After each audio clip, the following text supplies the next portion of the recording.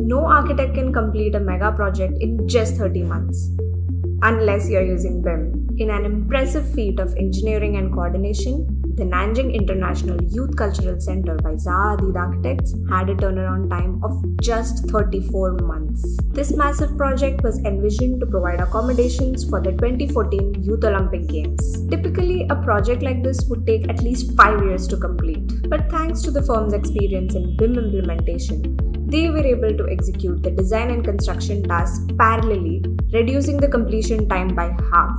BIM allowed Zaha Hadid Architects to get practical design reviews, eliminate early construction costs, and estimate the materials and resources required in advance. This resulted in only 18 months of on-site construction time.